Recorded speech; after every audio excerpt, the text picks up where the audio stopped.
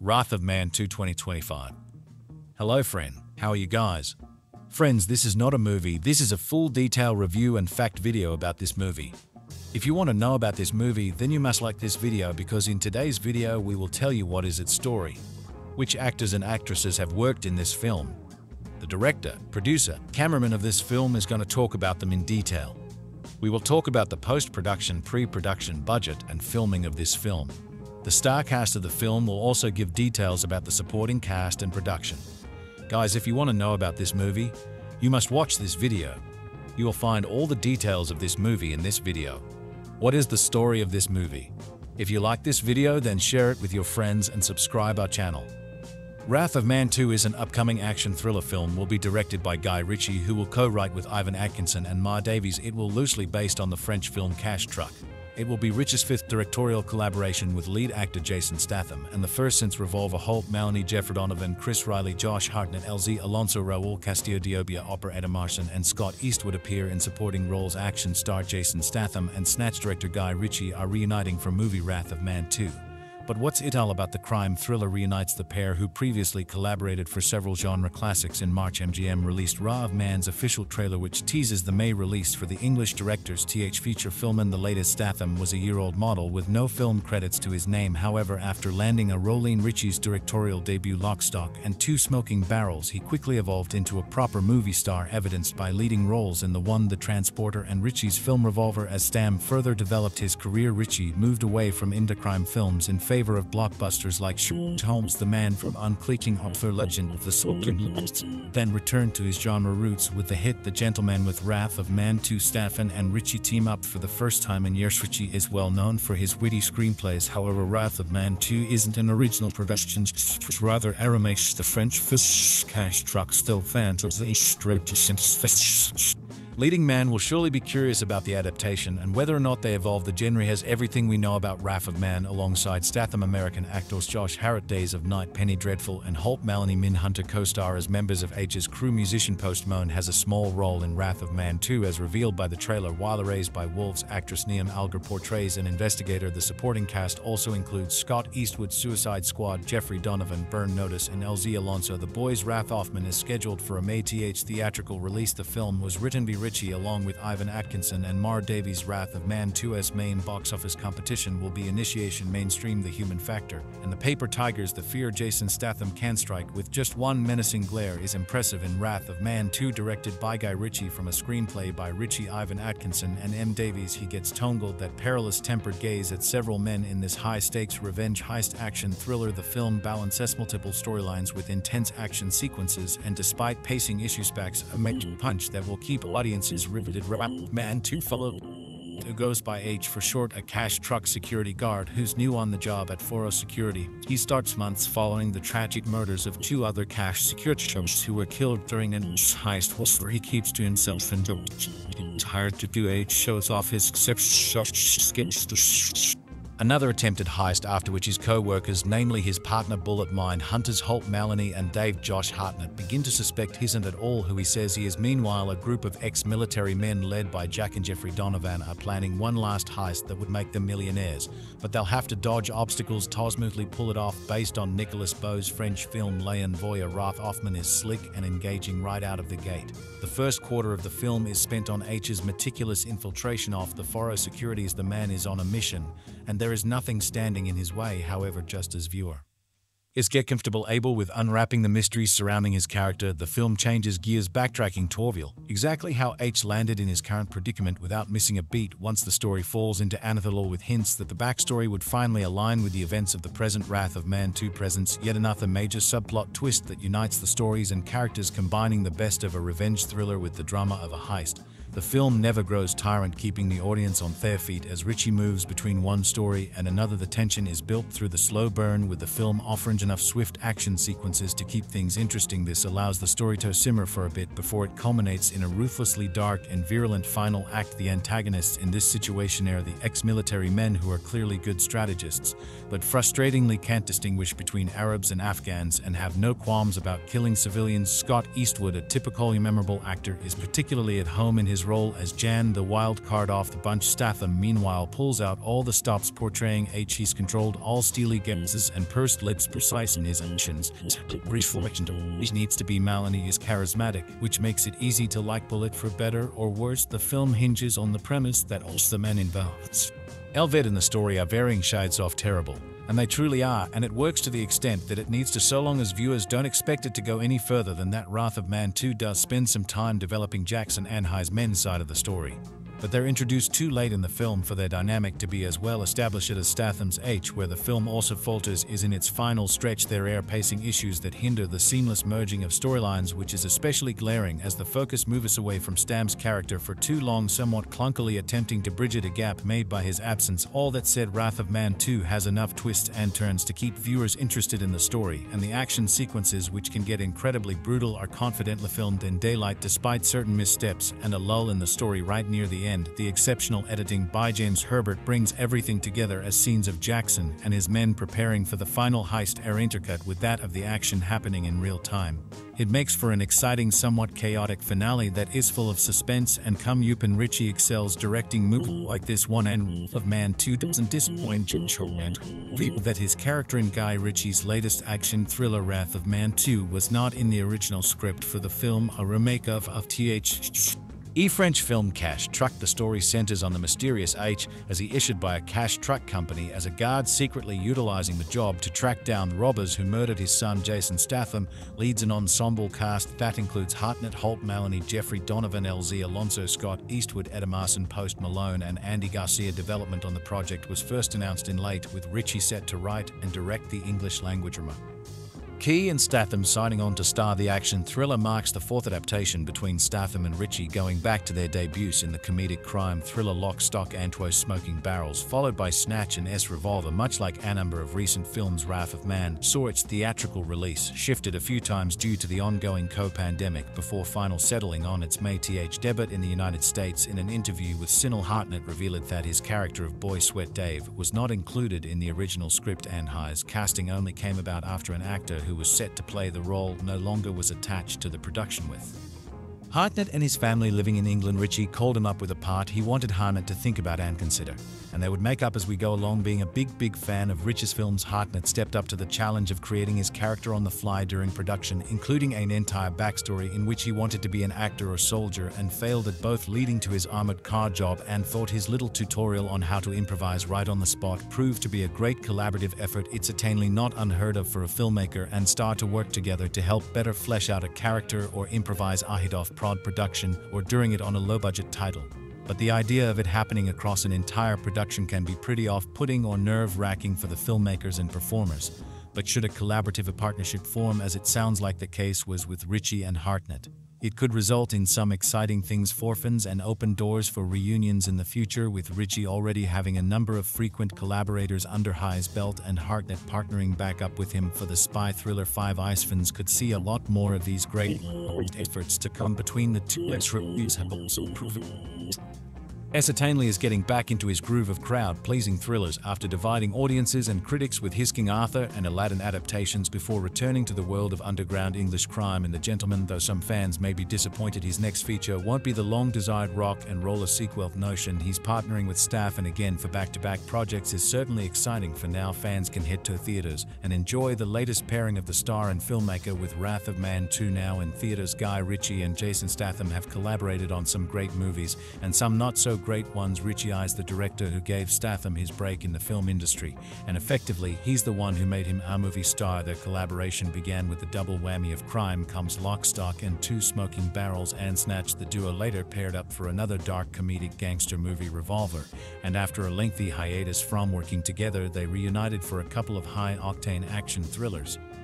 Wrath of Man 2 and Operation Fortune. Rusadira Statham started his career on Britain's national diving team and later worked as a model before Ritchie gave him his first acting gig. Since then, Statham has become someone of Hollywood's go-to guys for gritty tough as nails roles. Statham's various action movie franchises, including Transporter, Crank, The Expendables, The Meg and Fast and Furious, might not have happened if Ritchie hadn't seen a star quality in him and cast him as Bacon in Lock, Stock and Two Smoking Barrels. That movie reinvigorated the British crime film genre, but not all of Ritchie and Statham's movies have been so. Successful here are all their collaborations ranked from worst to best with a % score on Rotten Tomatoes and a lackluster MDB rating of. Revolver is one of the biggest critical failures of Guy Ritchie's career, however. While it's very far from being one of the best movies Ritchie has directed, it's actually not the worst. In the movie, Jason Statham plays Jake Green, a gambler who seeks revenge against the mafia boss responsible for his 7-year stint in solitary refinement, and then gets drawn into a deadly game. This relatively simplistic premise spins out into a convoluted plot that gets impaired by its own overreaching ambition in combining Ritchie's usual wisecracking mobsters with a Buddhist philosophy. Revolver becomes too muddled and incoherent for its own good. Ritchie's Revolver script, co-written with Lon the professional director Luke Besson, doesn't use its clever narrative devices as organically as Lock, Stock and Two Smoking Barrels or Snatch. It gets too complex to allow room for the action scenes and comic interplay that made those movies so much fun. Revolver's star-studded cast, including such legendary actors as Goodfellas star R. Lita Kingsman's Mark Strong and the Sopranos Vincent Pastor, is let down by an overcomplicated plot and a confused philosophical message as its middling % Rotten Tomatoes scores and MDB rating would suggest. Operation Fortune Roost Dira is in a mind-blowing masterpiece that will change audience lives, but it's still well worth a watch. Jason Statham stars as Orson Fortune, a secret agent who reluctantly teams up with a famous movie star to save the world from a deadly new weapons technology. Operation Fortune Roost Dira is an exciting action comedy with plenty of action and plenty of comedy, achieving full potential of its quirky Bond goes to Hollywood premise without breaking any new ground. Operation Fortune Roost Dira isn't as gritty as a lot of Guy Ritchie's movies. After a run of visceral, hard-hitting thrillers, this offbeat spy caper marked a refreshing change of pace for the actor-director. Paying Statham carries the movie with effortless charisma, offering his own take on the Z archetype with Sean Connery's Svennis and Roger Moe tongue-in-cheek sense of humor. Aubrey Plaza is hilarious as always as Fortune's tech-savvy sidekick, and Hugh Grant relishes the opportunity to ham it up as a larger-than-life villain, much like he did in Paddington 2. Guy Ritchie's Wrath of Man, an English-language remake of the French actioner Léon Bore, was met with a similarly lukewarm reception to Operation Fortune Roost Dira, garnering a % approval score on Rotten Tomatoes and a rating on MDB, but its arresting action-packed thriller bolstered by inventive non-linear storytelling and a surprising twist. Wrath of Man 2, which is one of Jason Statham's best movies overall, starts off as pretty standard action fare. Statham plays the cold and enigmatic H who takes a job as a security guard on a sea Ashstruck and eviscerates various bands of robbers who attempt to steal his loot. At first, H just seems to be great at foiling heists, but Wrath of Man 2 becomes a lot more interesting and engaging when it dives into the mysterious anti-hero's backstory. In the second act, the movie opens with a string of explosive set pieces right out of the gate, then slows down significantly around the midpoint of Phil and H's vengeful motivations. The action eventually comes back around, and the emotional context provided by the flashbacks ensures that the violence is more engaging this time around. Guy Ritchie's feature-length directorial debut Lock, Stock and Two Smoking Barrels get his career off to a terrific start. Lock, Stock's darkly comedic crime saga kicks off with a mafia poker game that goes horribly wrong, after which a low-level crook in way over his head has just a week to pay a powerful local mobster the £500,000 he owes him. The movie's % score on Rotten Tomatoes and its rating on MDB indicate that it's a favorite with both critics and audiences. Lock, Stock and Two Smoking Barrels was the breakout movie for both Ritchie and Jason Statham, establishing the former's unique cinematic voice as Britain's answer to Quentin Tarantino and introducing the grit, charisma, and star power that has gone on to define the latter's acting career long after its heyday with films like Get Carter, The Italian Job, and Th. Elon Good Friday. British gangster and crime films had gotten stagnant. Thin Lock, Stock and Two Smoking Barrels came along. Ritchie gave the genre a shot in the arm with a fast-paced, fun-filled pitch-black comedy. With his second movie Snatch, Guy Ritchie cemented the style he pioneered with Lock, Stock and Two Smoking Barrels. Snatch was met with a similar critical reception, too, scoring an identical on MDB and a near identical % on Rotten Tomatoes, telling the parallel stories of the search for stolen diamond and a bid to get a boxer to throw a fight. Snatch is a wickedly smart, brilliantly put together gangster caper stylistically. It's a retread of his first movie, but it's bigger, bolder and ultimately better than his debut. This time, Jason Statham takes center stage as a small-time boxing promoter who owes a debt to a powerful crime boss, has a hilarious foil in and Stephen Graham, whose performance is among his best, playing the sidekick role.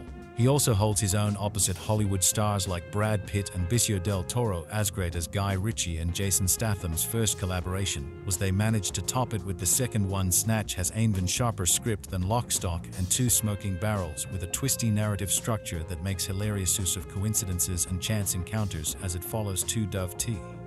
Apping storylines, the ending of Guy Ritchie's heist thriller Wrath of Man 2 sees Jason Statham's finding gap solution. Statham, the beloved leading man and action star known for his iconic works such as Crank, Spy, The Meg, and the recent sleeper hit The Beekeeper, is in top form in Wrath of Man 2, a gripping story of revenge and greed. Wrath of Man 2's cast also features Josh Hartnett, Oppenheimer, Lucky Numbers, Holt McCallany, Mindhunter, Fight Club, and Scott Eastwood, the fate of the furious Pacific Rim Uprising, as the main antagonist. Jan Wrath of Man 2 was the fourth feature film collaboration between Ritchie and Statham before their fifth movie together, Operation Fortune Ruse Dira, which also stars Josh Hartnett, was released and after joining the armored cash truck service Foro at the beginning of the film. Statham's protagonist turns out to be a former heistman himself, whose son Dudge Brown is killed by an elite group of army veterans turned cash truck robbers. Throughout Wrath of Man 2's 4 chapters, a dark spirit, scorched earth, bad animals, bad and liver, lungs, spleen and heart, uncovers how is behind the death of his son and makes them pay in the final moments of Wrath of Man. The 2nd of January is the sole survivor of the massive heist operation at the Foro Depot on Black Friday. Even Holt McCallany's Bullet character, who was revealed to be the Foro inside man that had been looking for, ended up being betrayed by Jan at the last second. Bullet shot at the depot before escaping with Jan and Jackson Donovan to the parking garage with the secret access tunnels. Ultimately, Jan kills Jackson Bullet and drives away with millions in an unsuspecting Priush. Believes he's going away with it all until he finds singing his and him his final message. Throws the coroner's report of his son Doogie, and has Jan read it aloud. Their report explains the exact modes of death that Jan's bullets caused to Doogie's pulse, starting with his punctured liver, his collapsed lungs, his spleen, and a fatal shot through the heart. Wastes no time in replicate Smith's death. Jan shooting him in each of the 4 aforementioned vital organs in the same order that Jan had shot and killed Doogie.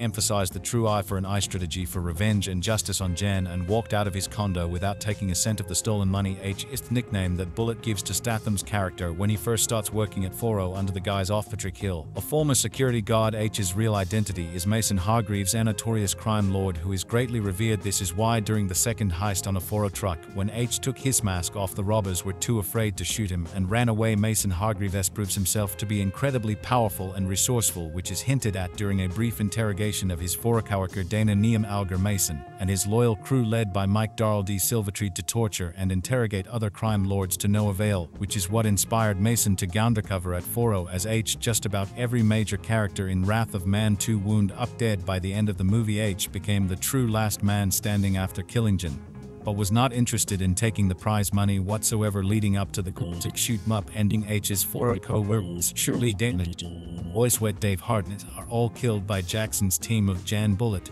and the others. Bullet coldly asked Stewart for a gun, making him think he was still his ally before shooting him, and Dana point blank. He killed Toy Sweat Dave in a Simpson fashion for shooting but not killing him. Jackson, Bullet, and Jan were the only thieves to get away before Jan killed both Jackson and Bullet and took off with the money. Jason Statham takes no prisoners at the end of Wrath of Man 2, sending everyone who was involved in Dewey's death, particularly Jan, to an early grave. While it's unlikely that or Mason Hargreaves will need to continue working as a Foro agent in a potential Wrath of Man 2 sequel, Mason is still one of the most powerful crime lords in the world. At the end of the film, he has also made quite a few enemies on his path to uncovering who killed his son, which would set up some future retaliations from his new rivals. Although Mason is likely done with Foro and armored trucks, there is an entire criminal underworld of possibilities that could expand his true character. Wrath of Man 2's ending offers the completion of a classic revenge tale of father and son, while also revealing just how powerful Statham's Mason character is. Mason kept true to his original claim that he had no interest in money and was only seeking to avenge Doogie, and pulled it off with careful planning and death-defying resilience. Despite getting shot several times, Mason became a dark spirit after losing his son, having nothing else to live for but to make Jan and his crew pay for taking away the most important thing in his life by killing Jan the same way that he killed Doogie. Mason is able to level the playing field as much as possible. Now that Mason's elaborate revenge plan is complete, it's unclear what exactly he will make of his life. His relationship with his ex-wife and mother of Doogie is irreparably strained, and Mason may have a hard time finding purpose or enjoyment in anything for the rest of his life. In a potential Wrath of Man 2 director Mason would like to lose someone close to him in order to fit in with the first movie's themes of revenge. It's possible that someone who was above Jackson or a close friend of Jan's could come after Mason in a Wrath of Man 2 sequel, and all the criminals he disrupted in the first movie could be coming back with a vengeance of Citizen Guy Ritchie's upcoming actions.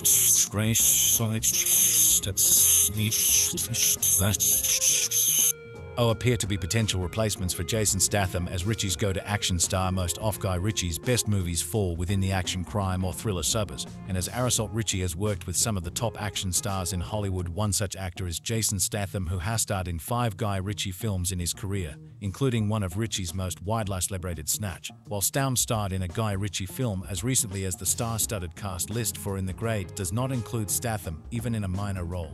It's an indication that Ritchie may have moved on from using Statham consistently in his action movies, as In the Grey includes 2 stars who Ritchie has used in major blockbusters in the last years. The action thriller is said to have Jake Gyllenhaal and Henry Cavill sharing the spotlight when it debuts, and Cavill in particular seems to be forging a strong professional relationship with Ritchie. Both Henry Cavill and Jake Gyllenhaal have collaborated with Guy Ritchie on at least one major blockbuster within the last years. Gyllenhaal starred in the action drama The Covenant as Green Beret Master Sergeant John Kinley. While not based on a true story, The Covenant was inspired by visual events course of the United States Army's battle against the Taliban in the late. While the film largely focuses on Kinley's bond with his Afghan interpreter Akram, it was still loaded with the high-quality action that Ritchie is well known for. Henry Cavill collaborated with Guy Ritchie on 2 occasions prior to In the Grey. Cavill starred in Ritchie's spy film Theman from Uncle, which, while a box office bomb, yielded a demand for the British actor to take on the role of James Bond. Cavill's second collaboration with Guy Ritchie is The Ministry of Ungentlemanly Warfare, in which Cavill plays the role of real-world English Special Operative Gus March Phillips. Henry Cavill's first WW movie is loaded with explosive action, even though it is a heavily fictionalized version of the real Operation Postmaster in WW. Jason Statham was a frequent collaborator with Ritchie in the early S and starred in 2 of the movies that established Ritchie as one of the leading action and crime movie directors in Hollywood: Lock, Stock, and 2 Smoking Barrels and Snatch. After not working with Ritchie for more than a decade, Statham made 2 movies with the English director in Wrath of Man 2 and Operation Fortune Rouge Dira, although neither made much impact with critics or at the domestic box office. In the Grey figures to be a major blockbuster given the caliber of its cast, which also includes Isa Gonzalez and Rosamund Pike. So seeing Jason Statham left off the cast list indicates that Guy Ritchie may no longer see him as his go-to British action star. Henry Cavill has established himself in that role for more directors than just Ritchie, and seeing Ritchie use him in yet another action movie points to him being the Statham replacement. It remains to be seen if Ritchie uses Statham in any of his movies beyond In the Grey, but either way his omis shine from the action movie is conspicuous. While Ritchie and Statham have collaborated on some major box office hits, particularly Lock, Stock, and 2 Smoking Barrels and Snatch, their most recent movie Operation Fortune Rouge Dira was a true bomb. The movie was a spy action comedy in the vein of movies like Kingsman, The Secret Service of the more recent Arrow, but it fell completely flat at the box office. While Statham starred in the film Operation Fortune Rouge Dira, also featured Aubrey Plaza, Josh Hartnett, Carrie Ells, and Hugh Grant. Part of that failure was due to the film's release schedule being altered, as the studio reportedly didn't want to feature the film's Ukrainian gangsters in light of global outrage surrounding the Russo-Ukrainian war. Critical reviews for Operation Fortune Rouge Dira were still lukewarm at best, indicating it wouldn't have been a massive box office surprise. When it was released on Amazon Prime Video, it didn't make a significant impact either, further cementing its lack of overall appeal. Guy Ritchie may have moved on from Statham, but it's possible that Statham has found his own new go-to director. Statham starred in David Ehr's surprise critical hit The Beekeeper, which was a $1 million box office success, although the sequel has been a Beekeeper total box office pull on just $M budget, points to the potential for a franchise similar to Keanu Reeves' John Wick or Denzel Washington's The Equalizer. The action thriller proved that Statham works perfectly within the confines of David's style, and they're already collaborating again in with Levenstrade, while the recently announced casting of In the Grey points to a potential shift in the professional relationship between Guy Ritchie and Jason Statham. It's entirely possible that the 2 will move forward with other projects in the future. There was nearly a year gap between the release of Revolver and Ritchie and Statham's next collaboration, Wrath of Man 2, so Ritchie not casting Statham in the Grey project doesn't necessarily close the door entirely. However, for at least the next couple of years, Statham and Ritchie will likely go their separate ways within action.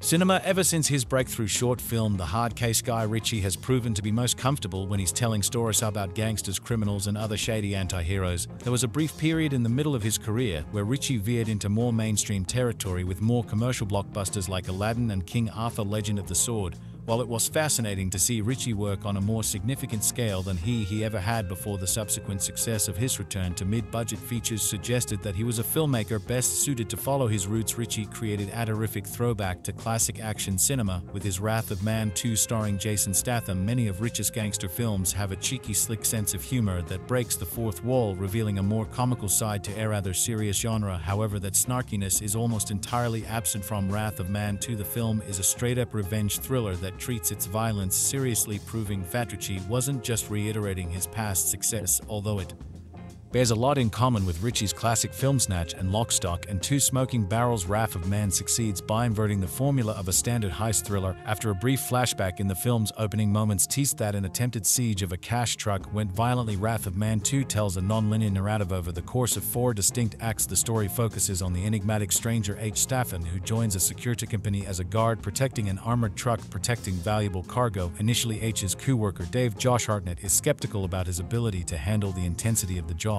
as the trucks are frequently targeted by the criminal underworld of Los Angeles. H only barely passes his first marksmanship exam and refrains from giving any specific details about his past. However, any doubts about H's ability to defend himself are eroded after his first real experience in the line of fire. Although Dave panics when robbers attempt to take down the truck, H takes them out in a ruthless barrage of bullets. What becomes evident after a series of flashbacks is that Wrath of Man 2 is actually a revenge thriller about a grieving fool. It's revealed that prior to joining the security team, H had as a member of a robbery crew. It was during a botched job that his son Dudge Eli Brown was killed. Led by gangsters working for the gang leader Jackson Jeffrey Donovan, by taking the job as a guard, H has managed to put himself in a position where he will once again encounter the men responsible for his son's death. The notion of a grizzled former criminal seeking vengeance is hardly an original one, but the planning that H put into finding his target is an interesting spin on a familiar narrative. Rather than searching for Jackson's men, H finds a way to draw his enemies out by positioning himself as a security guard. H creates a scenario in which using lethal force is defensible. While most films about robbery center on the plight of the orchestrators, Wrath of Man 2 is a heist movie from the perspective of a character preventing the crime. This allows Ritchie to create engaging heist sequences in which Jackson's goons seemingly pull everything off according to a plan. What they don't account for is that H has anticipated their moves ahead of time, as his own experience as a gangster has taught him the common schemes utilized in this sort of heist. Ritchie does a great job at backing against a wall, only revealing his strategy at the moments when he is seemingly most vulnerable. While a traditional heist movie would spend time developing the robber's planning process, Ritchie subverts expectations by creating more ambiguity surrounding how H acquired his skills. As with many of the greatest heist movies, the target of the robbery in Wrath of Man 2 doesn't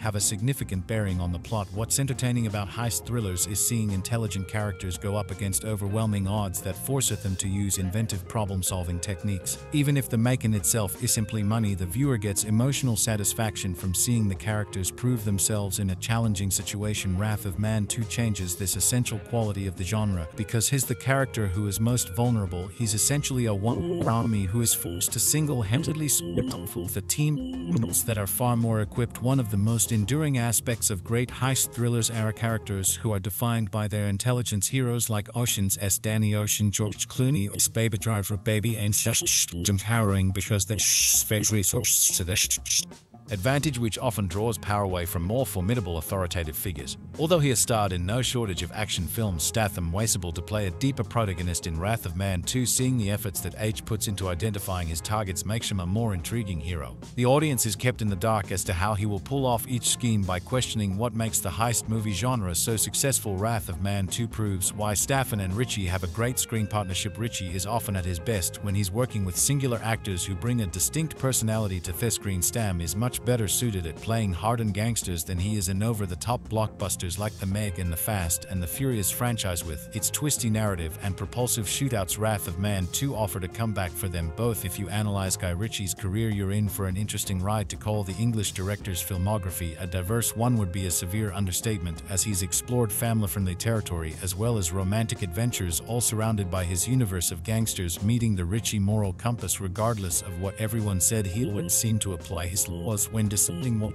chicks to tell. His experiments didn't do so well. Box office bombs and backlash from critics were common when he started to do stuff he wasn't used. To talk about commissioned work is to dig deep in something we understandably are not sure about. But people actually accused him of being a sellout. The Disney live-action adaptation of Aladdin didn't help. We can imagine at some point he looked back at hay times when he was a starlet in the making. Then came The Gentleman, the crime comedy that made him return to his comfort zone and allowed him to gather an ensemble cast. It worked out pretty good for the director, who got some respect for coming home and showing sometimes you should do the things you were better at. If this didn't open his eyes, his next film would. And for that, he reunited with a perfectly functional asset action star Jason Statham. Wrath of Man is a very good action movie. Even with its awkward pace and humor, this is part of Ritchie's territory where he can let go and be free in the rare director-producer's seat. His good buddy Statham also needed some kind of boost after his participation in franchises, and a reunion with Ritchie seemed natural. The result was an amazingly fun film that feels geared from start to finish. Let's remember what made the first part of his career different from his peers' beginnings. Ritchie had personality, and he showed that in his films. It's not just about his collaborations with Vinnie Jones, Jason Fleming, or Statham himself. He created worlds that made you feel part of his views, and there were always friends to gather with. Maybe they were in the forms of gangsters and criminals, but familiar faces. In the end, the Ritchie identity faded with the years. When he left the subgenre and started making more stuff, he was always in the writer's seat. But this didn't mean you felt you were watching a Ritchie joint. Wrath of Man 2 feels very much like a Ritchie film, packing action scenes and subtle character motivations that add up in the end. The film was criticized for not having enough character development, but that's exactly how Ritchie does things, and here it works. Additionally, Ritchie goes back to the gangster underworld, but not the way you'd expect. In Wrath of Man 2, Statham plays an amateur cash truck driver-in-law who one day stops a heist, just like Frank Martin, the dude from Transporter W. This means he's not who he says he is. That's clear from the beginning. Ritchie takes his time to reveal the truth about his character. Using a traditional editing, the director appeals to the personality of characters to look the deep, calling forth moral roller coaster. The film proposes there are twists here and there, and they work. The important thing is this change of scenery feels like a hit for Ritchie, who doesn't depend anymore on cultural backdrops to put his characters in situations. This is new for his statement of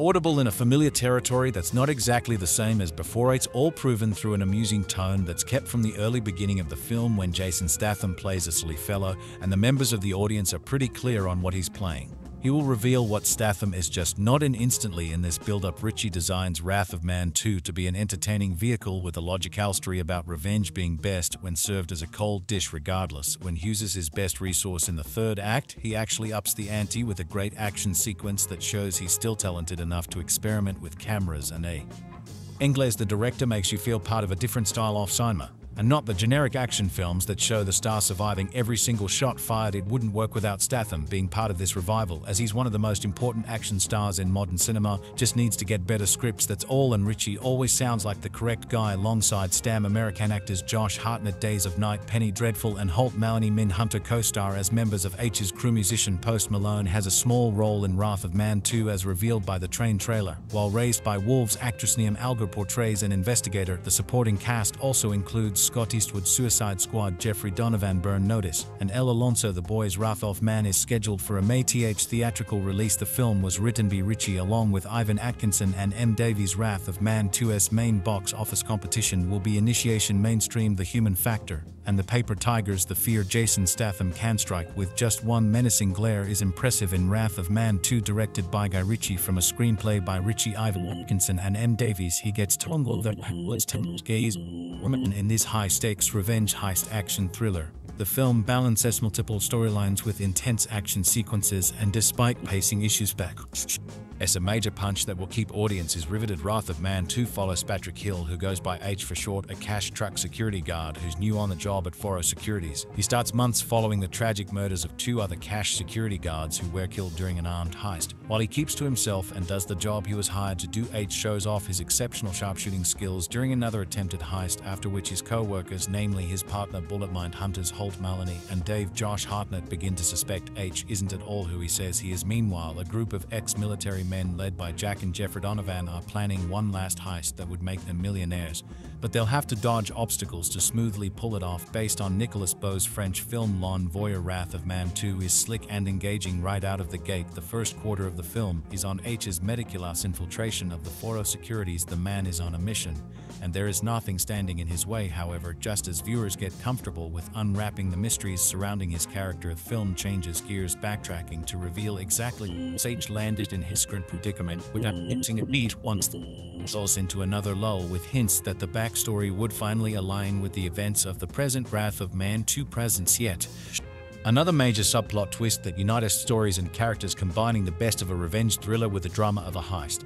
The film never grows tiring, keeping the audience on their feet as Richie moves between one story and another. The tension is built through to slow burn, with the film offering enough swift action sequences to keep things interesting. This allows the story to simmer for a bit before it culminates in a ruthlessly dark and virulent final act. The antagonists in this situation are the ex-military men, who are clearly good strategists, but frustratingly can't distinguish between Arabs and Afghans and have no qualms about killing civilians. Scott Eastwood, a typically memorable actor, is particularly at home in his role as Jan, the wild card off the bunch. Statham, meanwhile, pulls out all the stops, portraying H. He's controlled, all steely gazes and pursed lips, precise in his actions, but brief lightender when he needs to be. McCallany is charismatic, which makes it easy to like Bullet. For better or worse, the film hinges on the premise that all the men involved in the story are varying shades of terrible, and they truly are, and it works to the extent that it needs to, so long as viewers don't expect it to go any further than what Wrath of Man 2 did. Some time developing Jackson and High's men's side of the story,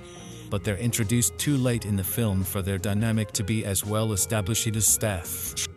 H. Where the film also falters is in its final stretch. There are pacing issues that hinder the seamless merging of storylines, which is especially glaring as the focus moves away from Stam's character for too long, somewhat clunkily attempting to bridge the gap made by his absence. All that said, Wrath of Man 2 has enough twists and turns to keep viewers interested in the story, and the action sequences, which can get incredibly brutal, are confidently filmed in daylight despite certain missteps, and a lull in the story right near the end. The exceptional editing by James Herbert brings everything together, as scenes of Jackson and his men preparing for the final heist are intercut with that of the action happening in real time.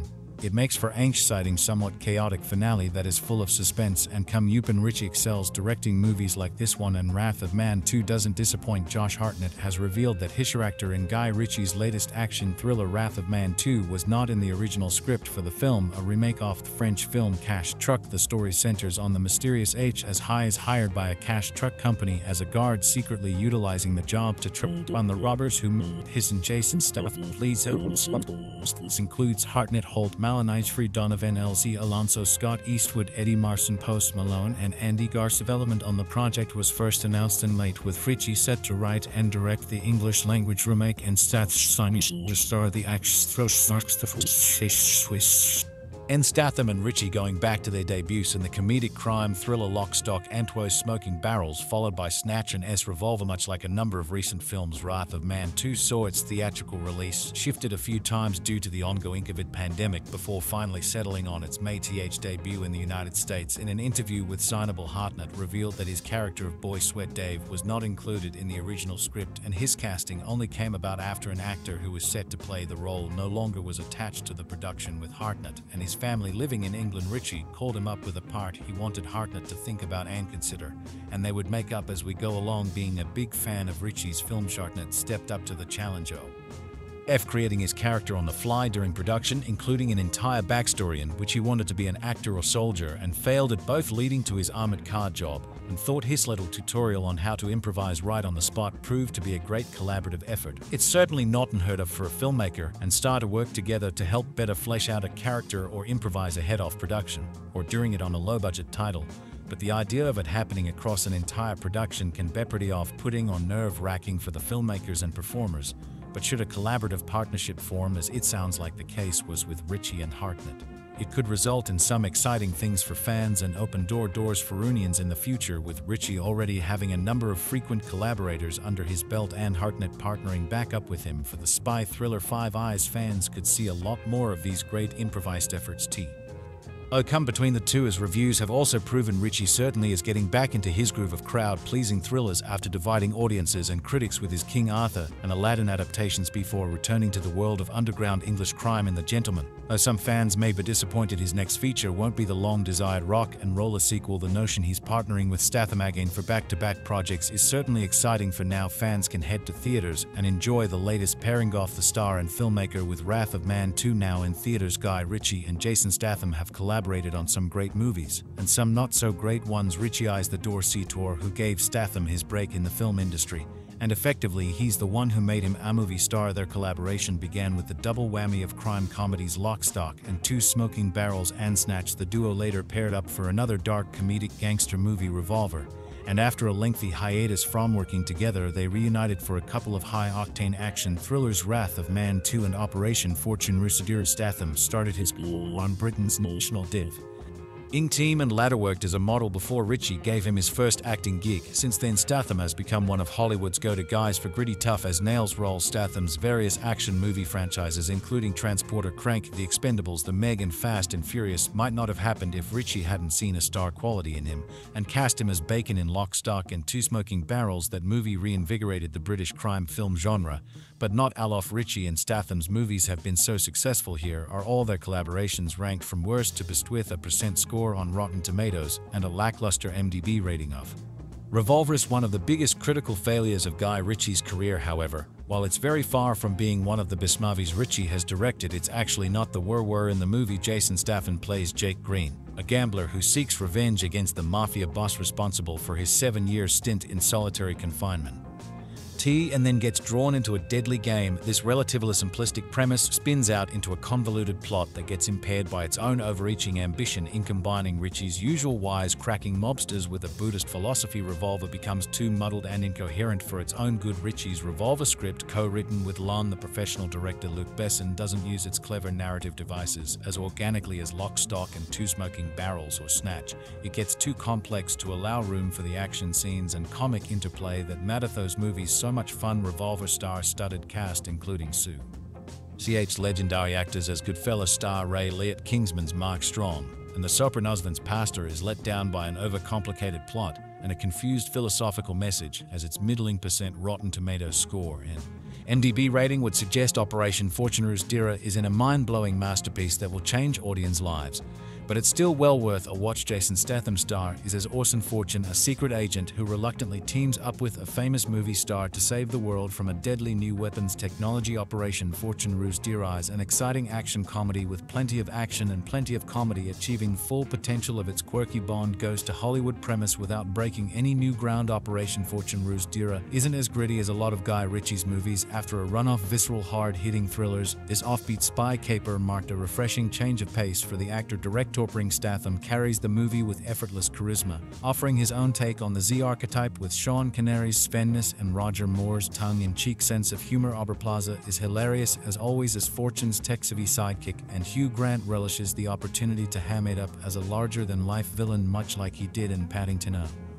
Guy Ritchie's Wrath of Man 2, an English-language remake of the French action Convoy, was met with a similar lukewarm reception to Operation Fortune Rouge, garnering a % approval score on Rotten Tomatoes and a rating on IMDb, but it's a riveting action-packed thriller bolstered by inventive non-linear storytelling and a surprising twist. Wrath of Man 2, which is one of Jason Statham's best movies overall, starts off as pretty standard action fare. Statham plays the cold and enigmatic H who takes a job as a security guard on a cash truck and eviscerates various bands of robbers who attempt to steal his loot. At first, H just seems to be great at foiling heists, but Wrath of Man 2 becomes a lot more interesting and engaging when it dives into the mysterious anti-hero's backstory. In the second act, the movie opens with a string of explosive set pieces right out of the gate, then slows down significantly around the midpoint to fill in H's vengeful moment motivations. The action eventually comes back around, and the emotional context provided by the flashbacks ensures that the violence is more engaging this time around. Guy Ritchie's feature-length directorial debut Lock, Stock, and Two Smoking Barrels got his career off to a terrific start. Lock, Stock's darkly comedic crime saga kicks off with a mafia poker game that goes horribly wrong, after which a low-level crook in Weatherhead has just a week to pay him. Pounds he owes him. The movie's percent score on Rotten Tomatoes and its rating on IMDb indicate that it's a favorite with both critics and audiences. Lock, Stock, and Two Smoking Barrels was the breakout movie for both Ritchie and Jason Statham, establishing Former's unique cinematic voice as Britain's answer to Quentin Tarantino and introducing the grit, charisma, and star power that has gone on to define the latter's acting career long after its heyday with films like Get Carter, The Italian Job, and the long Good Friday British gangster and crime films had gotten stagnant. Then Lock, Stock, and Two Smoking Barrels came along. Ritchie gave the genre a shot in the arm with a fast-paced, fun-filled pitch-black comedy. With his second movie Snatch, Guy Ritchie cemented the style he pioneered with Lock, Stock, and Two Smoking Barrels. Snatch was met with a similar critical reception, too, scoring an identical on IMDb and a near identical percent on Rotten Tomatoes, telling the parallel stories of the search for a stolen diamond and a bid to get a boxer to throw a fight. Snatch is a wickedly smart, brilliantly put-together gangster caper. Stylistically, it's a retread of his first movie, but it's bigger, bolder, and ultimately better than his debut. This time, Jason Statham takes center stage as a small-time boxing promoter who owes a debt to a powerful crime boss. He has a hilarious foil in Stephen Graham, whose performance is among his best, playing the sidekick role. He also holds his own opposite Hollywood stars like Brad Pitt and Benicio del Toro. As great as Guy Ritchie and Jason Statham's first collaboration was, they managed to top it with the second one. Snatch has an even sharper script than Lock, Stock, and Two Smoking Barrels, with a twisty narrative structure that makes hilarious use of coincidences and chancing as it follows two detailing storylines themed Ritchie thriller Wrath of Man 2 sees Jason Statham's finding absolution. Statham, beloved leading man and action star known for his iconic works such as Crank, Spy, The Meg, and the recent Sleepers Get the Beekeeper. Wrath of Man 2, a gripping story of revenge and greed. Wrath of Man 2 as cast also features Josh Hartnett, owner Lucky Number as Holt McCallany, Mindhunter Fight Club, and Scott Eastwood, The Fate of the Furious Pacific Rim Uprising, as the main antagonist. Jan. Wrath of Man 2 was the fourth feature film collaboration between Ritchie and Statham before their fifth movie together, Operation Fortune Rustira, which also stars Josh Hartnett, was released in after joining the armored cash truck service Foro. At the beginning of film, Statham's protagonist turns out to be a former heist man himself, whose son D. Brown is killed by an elite group of army veterans turned cash truck robbers. Throughout Wrath of Man 2 has 4 chapters: a dark spirit, scorched earth, bad animals, bad and liver, lungs, spleen, and heart. Uncovers who is behind the death of his son and makes them pay in the final moments of Wrath of Man. The 2nd of January is the sole survivor of the massive heist operation at the Foro Depot on Black Friday. Even Holt McCallany's bullet character, who was revealed to be the Foro inside man that H had been looking for, ended up being the wide by Janet Hare. Last second bullet shot H at the depot before escaping with Jan and Jackson Jeffrey Donovan to the parking garage with the secret access tunnels. Ultimately, Jan kills Jackson Bullet and drives away with millions in an unsuspecting Prius. He believes he's gotten away with it all until he finds H sitting in his condo waiting to send him a final message. H throws the coroner's report of his son Doogie, and has Jan read it aloud. The report explains the exact modes of death that Jan's bullets caused to Doogie's body, starting with his punked Ed Livery's lapsed lungs, his ruptured spleen, and a fatal shot through the heart. H waste no time in replicating Jai's method of death on Jan, shooting him in each of the 4 aforementioned vital organs in the same order that Jan had shot and killed Doogie. H emphasized the true eye for an eye strategy for revenge and justice on Jan and walked out of his condo without taking a cent of the stolen money. H is the nickname that Bullet gives to Stam's character when he first starts working at Foro under the guise of Patrick Hill, a former security guard. H's real identity is Mason Hargreaves, a notorious crime lord who is greatly revered. This is why during the second heist on a Foro truck, when H took his mask off, the robbers were too afraid to shoot him and ran away. Mason Hargreaves proves himself to be incredibly powerful and resourceful, which is hinted at during a brief interrogation of his Foro character Donnie. Alga Mason and his loyal crew, led by Mike Darrell D. Silva, tried to torture and interrogate other crime lords to no avail, which is what inspired Mason to go undercover at Foro. As H, just about every major character in Wrath of Man 2 wound up dead by the end of the movie. H became the true last man standing after killing Jan. but was not interested in taking the prize money whatsoever, leading up to the classic shoot 'em up ending. H's four co-workers, Shirley Dana Stewart and Boy Sweat Dave Hartnett, are all killed by Jackson's team of Jan Bullet, and the others Bullet coldly asks Stewart for a gun, making him think he was still his ally before shooting him, and Dana point-blank heckled Boy Sweat Dave in a similar fashion before shooting H, but not killing him. Jackson, Bullet, and Jan were only thieves to get away.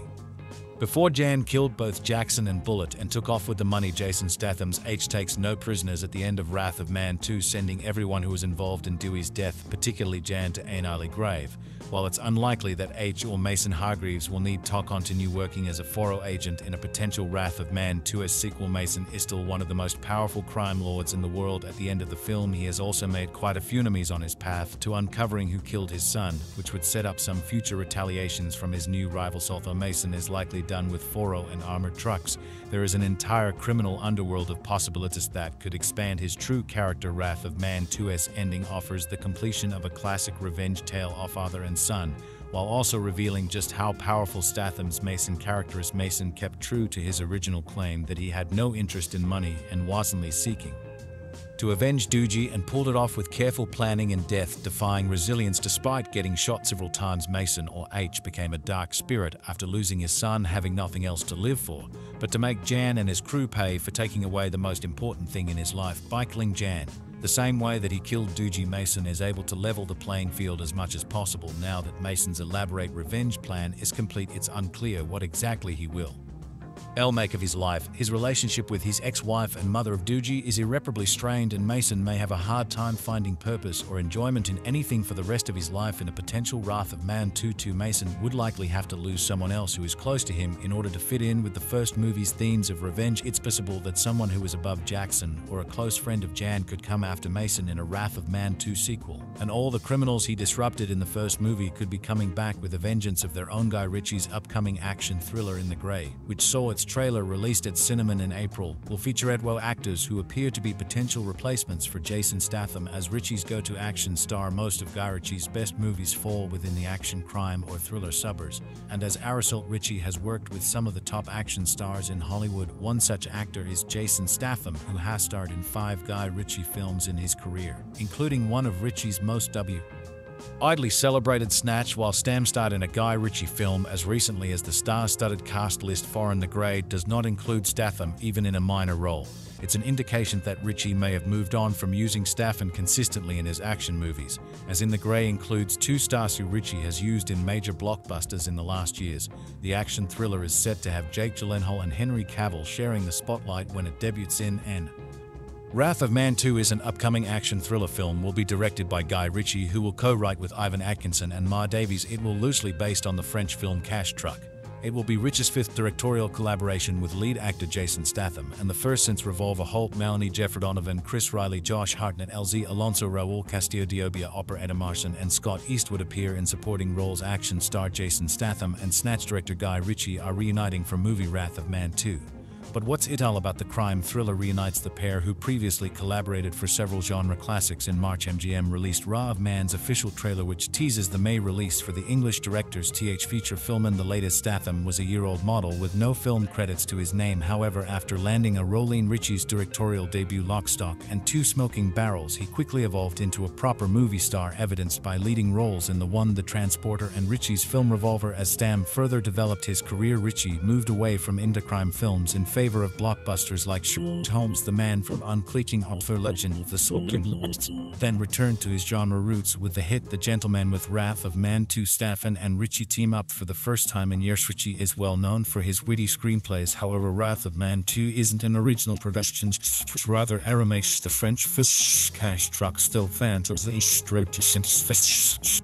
Leading man will surely be curious about the adaptation and whether or not they evolve the genre. Has everything we know about Wrath of Man alongside Statham. American actors Josh Hartnett, Days of Night, Penny Dreadful, and Holt McCallany Min Hunter co-star as members of H's crew. Musician Post Malone has a small role in Wrath of Man 2 as revealed by the trailer, while Raised by Wolves actress Neam Alger portrays an investigator. The supporting cast also includes Scott Eastwood, Suicide Squad, Jeffrey Donovan, Burn Notice, and LZ Alonso. The Boys Wrath of Man is scheduled for a May theatrical release. The film was written by Ritchie along with Ivan Atkinson and Mar Davies' Wrath of Man 2's main box office competition will be Initiation Mainstream The Human Factor, and the paper tigers the fear Jason Statham can strike with just one menacing glare is impressive in Wrath of Man 2, directed by Guy Ritchie from a screenplay by Ritchie, Ivan Atkinson and M. Davies. He gets tongled that perilous tempered gaze at several men in this high-stakes revenge heist action thriller. The film balances multiple storylines with intense action sequences, and despite pacing issues, packs a major punch that will keep audiences riveted.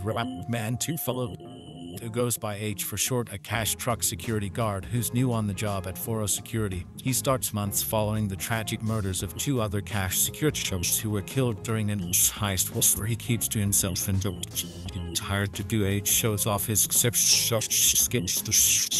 another attempted heist, after which his co-workers, namely his partner bullet mine hunters Holt McCallany and Dave Josh Hartnett, begin to suspect he isn't at all who he says he is. Meanwhile, a group of ex-military men led by Jack and Jeffrey Donovan are planning one last heist that would make them millionaires, but they'll have to dodge obstacles to smoothly pull it off. Based on Nicolas Beau's French film L'Envoyeur, Rath Hoffman is slick and engaging right out of the gate. The first quarter of the film is spent on H's meticulous infiltration of the Foro Securities. The man is on a mission, and there is nothing standing in his way. However, just as viewer is get comfortable able with unwrapping the mysteries surrounding his character, the film changes gears, backtracking to reveal exactly how H landed in his current predicament without missing a beat. Once the story falls into anatholol with hints that the backstory would finally align with the events of the present, Wrath of Man 2 presents yet another major subplot twist that unites the stories and characters, combining the best of a revenge thriller with the drama of a heist.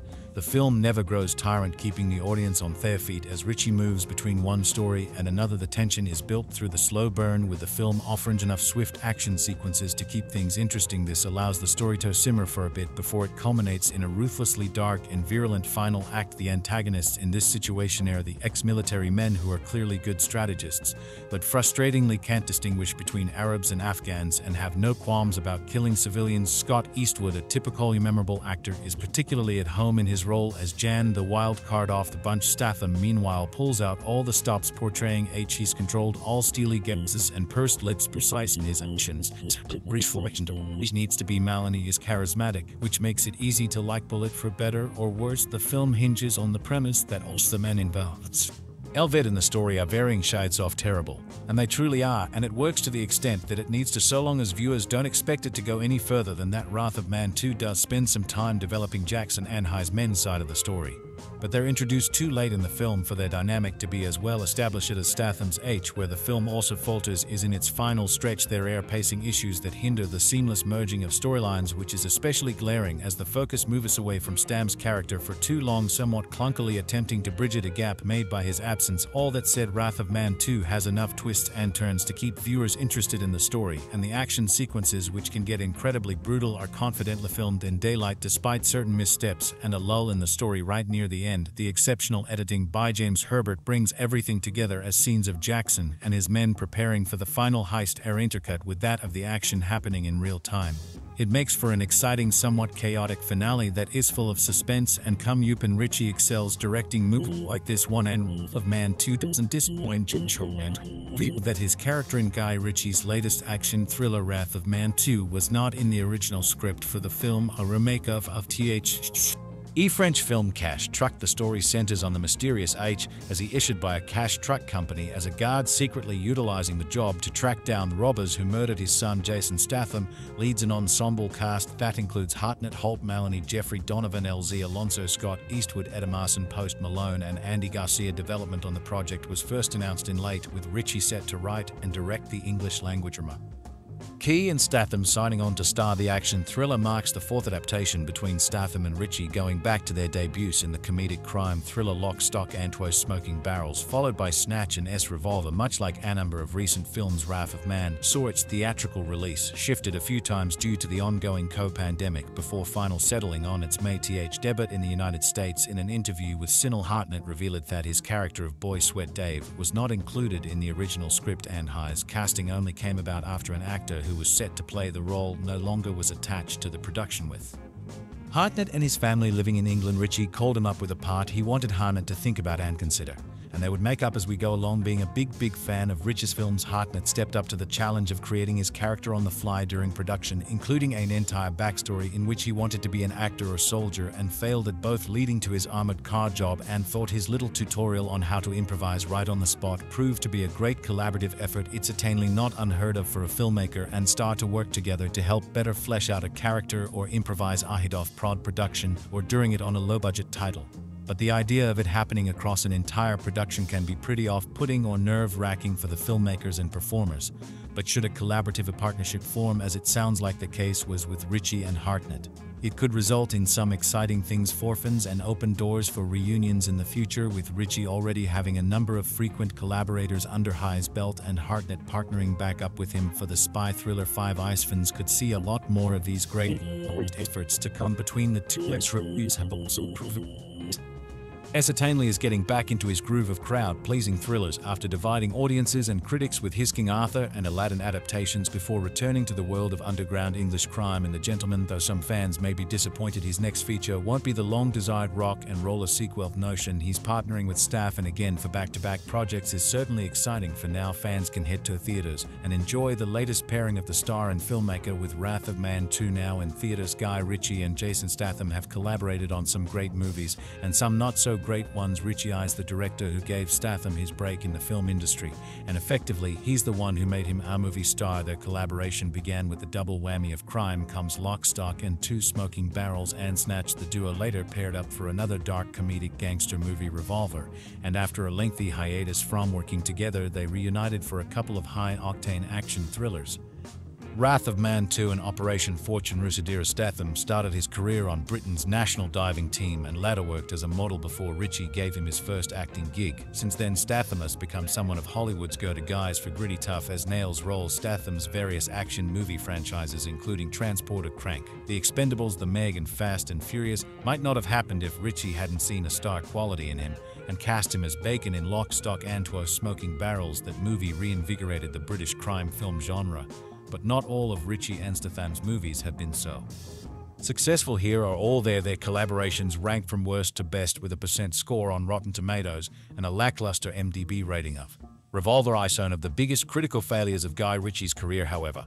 While it's very far from being one of the best movies Ritchie has directed, it's actually not the worst. In the movie, Jason Statham plays Jake Green, a gambler who seeks revenge against the mafia boss responsible for his 7-year stint in solitary refinement, and then gets drawn into a deadly game. This relatively simplistic premise spins out into a convoluted plot that gets impaired by its own overreaching ambition in combining Ritchie's usual wisecracking mobsters with a Buddhist philosophy. Revolver becomes too muddled and incoherent for its own good. Ritchie's Revolver script, co-written with Lon, the professional director Luke Besson, doesn't use its clever narrative devices as organically as Lock, Stock and Two Smoking Barrels or Snatch. It gets too complex to allow room for the action scenes and comic interplay that made those movies so much fun. Revolver's star-studded cast, including such legendary actors as Goodfellas star R. Lita Kingsman's Mark Strong and The Sopranos Vincent Pastor, is let down by an overcomplicated plot and a confused philosophical message, as its middling Rotten Tomatoes scores and IMDb rating would suggest. Operation Fortune Rousadira is in a mind-blowing masterpiece that will change audience lives, but it's still well worth a watch.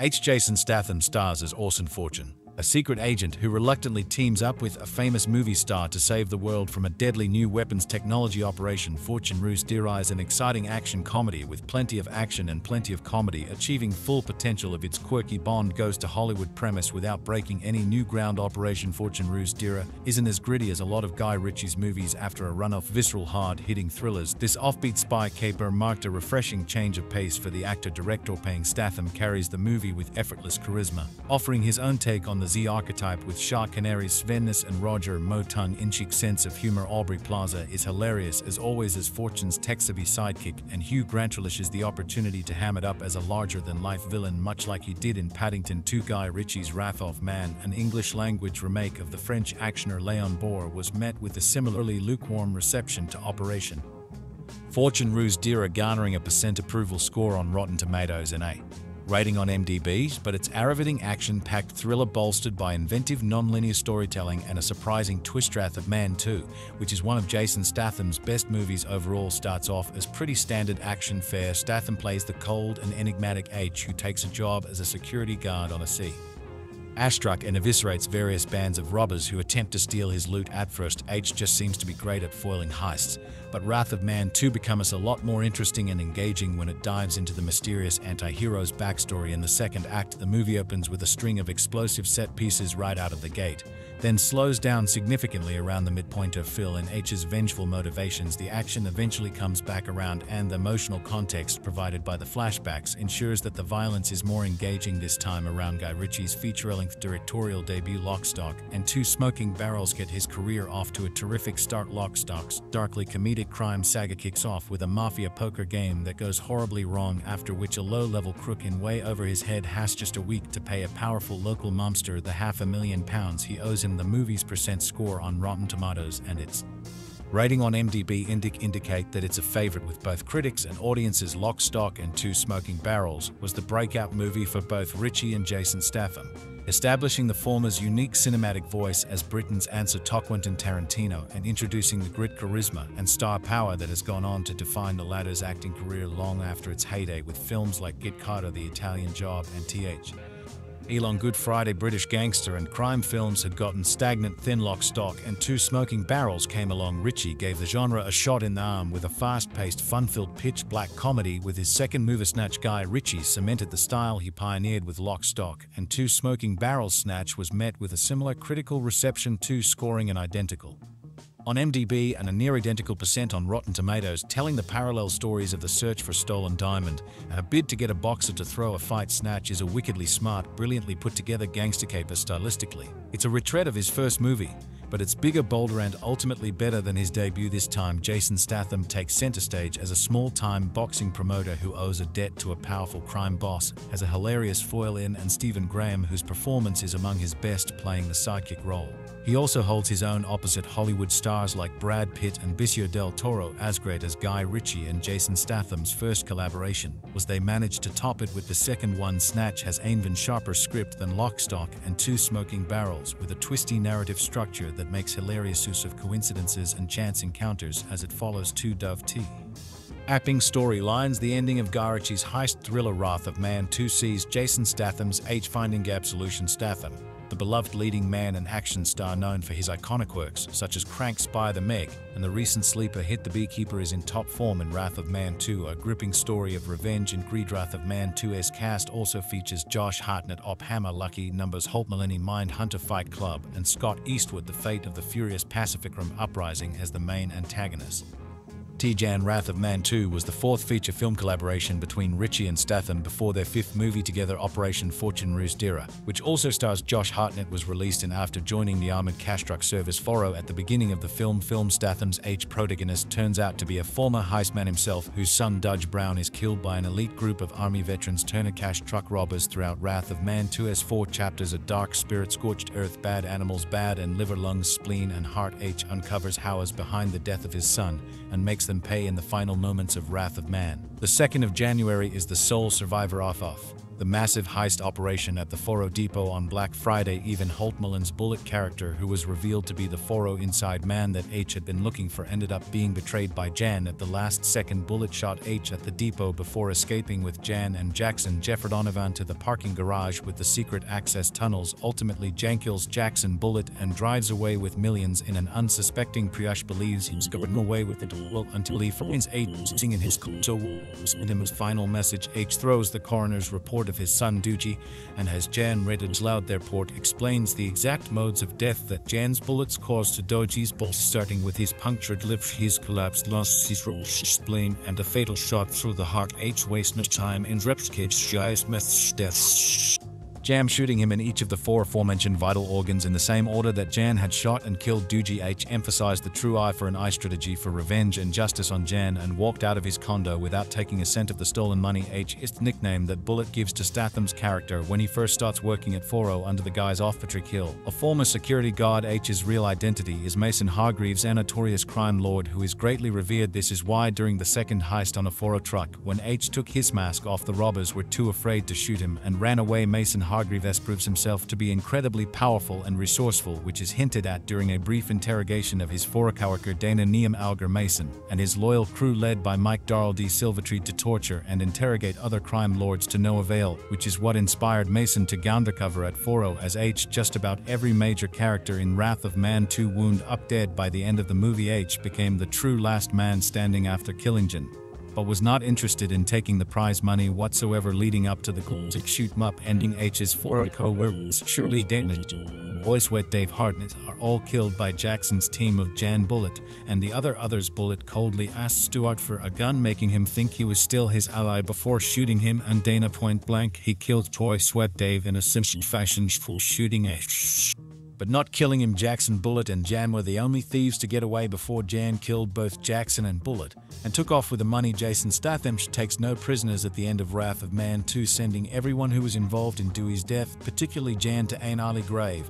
While it's unlikely that H or Mason Hargreaves will need to continue working as a Foro agent in a potential Wrath of Man 2 sequel, Mason is still one of the most powerful crime lords in the world. At the end of the film, he has also made quite a few enemies on his path to uncovering who killed his son, which would set up some future retaliations from his new rivals. Although Mason is likely done with Foro and armored trucks, there is an entire criminal underworld of possibilities that could expand his true character. Wrath of Man 2's ending offers the completion of a classic revenge tale of father and son, while also revealing just how powerful Statham's Mason character is. Mason kept true to his original claim that he had no interest in money and was only seeking to avenge Doogie, and pulled it off with careful planning and death-defying resilience. Despite getting shot several times, Mason or H became a dark spirit after losing his son, having nothing else to live for but to make Jan and his crew pay for taking away the most important thing in his life by killing Jan the same way that he killed Doogie. Mason is able to level the playing field as much as possible. Now that Mason's elaborate revenge plan is complete, it's unclear what exactly he will make of his life.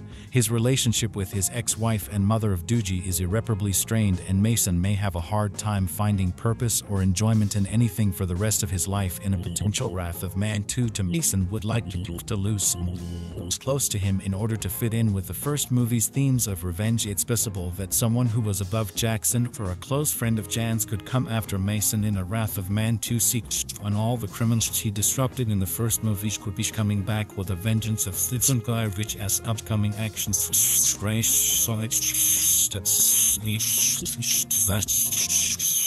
appear to be potential replacements for Jason Statham as Ritchie's go-to-action star. Most of Guy Ritchie's best movies fall within the action, crime, or thriller suburbs, and as Aerosol, Ritchie has worked with some of the top action stars in Hollywood. One such actor is Jason Statham, who has starred in 5 Guy Ritchie films in his career, including one of Ritchie's most widely celebrated, Snatch. While Statham starred in a Guy Ritchie film as recently as the star-studded cast list for In the Grey does not include Statham, even in a minor role.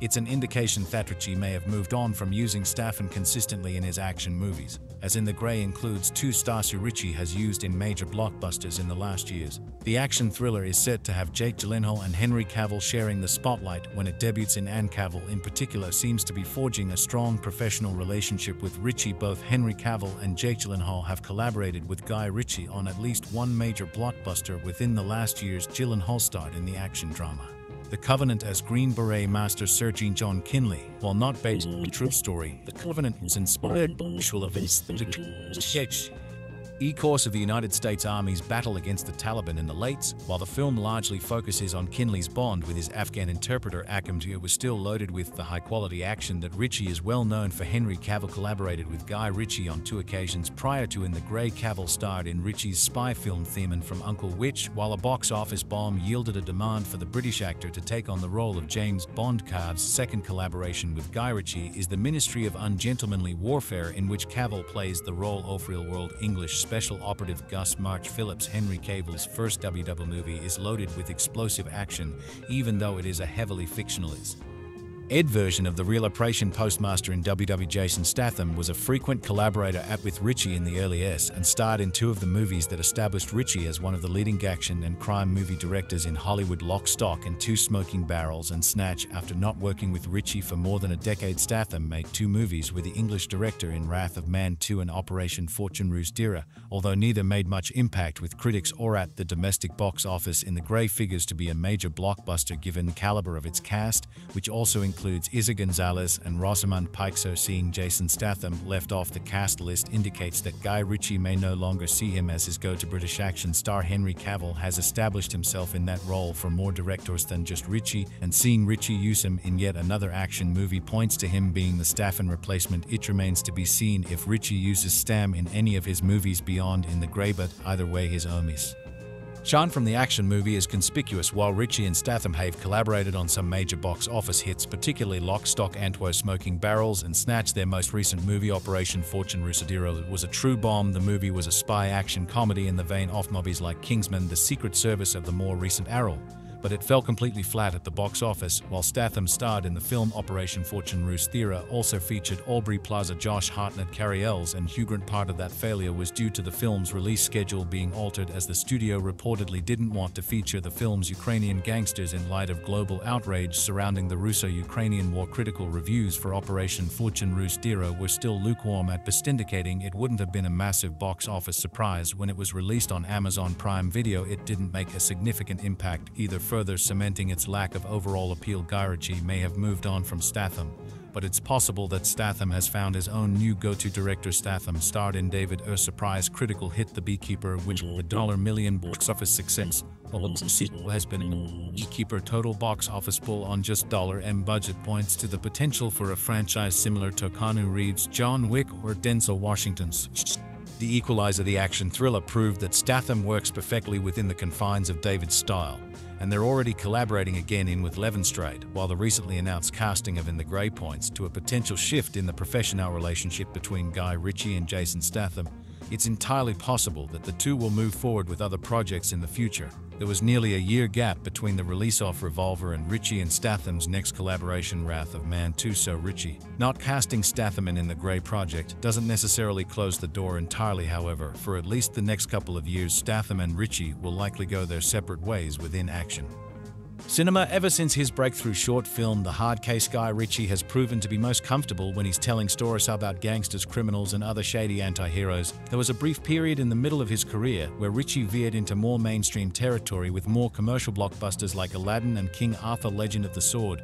While it was fascinating to see Ritchie work on a more significant scale than he ever had before, the subsequent success of his return to mid-budget features suggested that he was a filmmaker best suited to follow his roots. Ritchie created a terrific throwback to classic action cinema with his Wrath of Man 2 starring Jason Statham. Many of Ritchie's gangster films have a cheeky, slick sense of humor that breaks the fourth wall, revealing a more comical side to a rather serious genre. However, that snarkiness is almost entirely absent from Wrath of Man 2. The film is a straight-up revenge thriller that treats its violence seriously, proving that Ritchie wasn't just reiterating his past success, although it bears a lot in common with Ritchie's classic film Snatch and Lock, Stock, and Two Smoking Barrels. Wrath of Man succeeds by inverting the formula of a standard heist thriller. After a brief flashback in the film's opening moments teased that an attempted siege of a cash truck went violently, Wrath of Man 2 tells a non-linear narrative over the course of 4 distinct acts. The story focuses on the enigmatic stranger H. Statham, who joins a security company as a guard protecting an armored truck protecting valuable cargo. Initially, H's co-worker Dave Josh Hartnett is skeptical about his ability to handle the intensity of the job, as the trucks are frequently targeted by the criminal underworld of Los Angeles. H only barely passes his first marksmanship exam and refrains from giving any specific details about his past. However, any doubts about H's ability to defend himself are eroded after his first real experience in the line of fire. Although Dave panics when robbers attempt to take down the truck, H takes them out in a ruthless barrage of bullets. What becomes evident after a series of flashbacks is that Wrath of Man 2 is actually a revenge thriller about a grieving fool. It's revealed that prior to joining the security team, H as a member of a robbery crew, it was during a botched job that his son Dudge Eli Brown was led by gangsters working for Thegang leader Jackson Jeffrey Donovan. By taking the job as a guard, H has managed to put himself in a position where he will once again encounter the men responsible for his son's death. The notion of a grizzled former criminal seeking vengeance is hardly an original one, but the planning that H put into finding his target is an interesting spin on a familiar narrative. Rather than searching for Jackson's men, H finds a way to draw his enemies out by positioning himself as a security guard. H creates a scenario in which using lethal force is defensible. While most films about robbery center on theft of the orchestrators, Wrath of Man 2 is a heist movie from the perspective of a character Preventing the crime, this allows Ritchie to create engaging heist sequences in which Jackson's goons seemingly pull everything off according to a plan. What they don't account for is that H has anticipated their moves ahead of time, as his own experience as a gangster has taught him the common schemes utilized in this sort of heist. Ritchie does a great job at backing H against a wall, only revealing his strategy at the moments when he is seemingly most vulnerable. While a traditional heist movie would spend time developing the robber's planning process, Ritchie subverts expectations by creating more ambiguity surrounding how H acquired his skills. As with many of the greatest heist movies, the target of the robbery in Wrath of Man 2 doesn't have a significant bearing on the plot. What's entertaining about heist thrillers is seeing intelligent characters go up against overwhelming odds that forceth them to use inventive problem-solving techniques. Even if the making itself is simply money, the viewer gets emotional satisfaction from seeing the characters prove themselves in a challenging situation. Wrath of Man 2 changes this essential quality of the genre because he's the character who is most vulnerable. He's essentially a one-man army who is forced to single-handedly split off with a team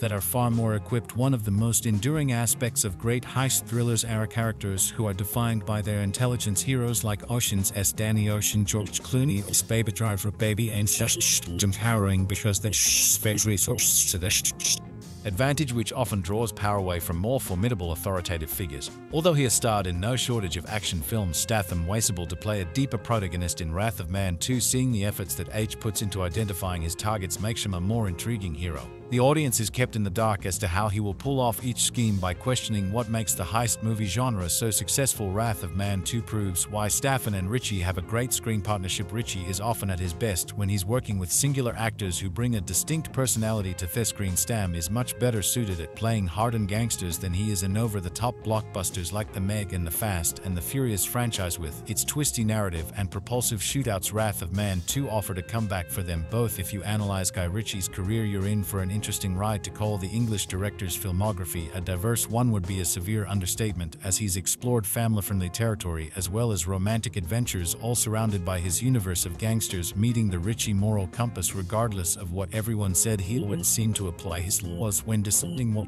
chicks to tackle. His experiments didn't do so well. Box office bombs and backlash from critics were common when he started to do stuff he wasn't used. To talk about commissioned work is to dig deep in something we understandably are not sure about. But people actually accused him of being a sellout. The Disney live-action adaptation of Aladdin didn't help. We can imagine at some point he looked back at hate times when he was a starlet in the making. Then came The Gentleman, the crime comedy that made him return to his comfort zone and allowed him to gather an ensemble cast. It worked out pretty good for the director, who got some respect for coming home and showing sometimes you should do the things you were better at. If this didn't open his eyes, his next film would.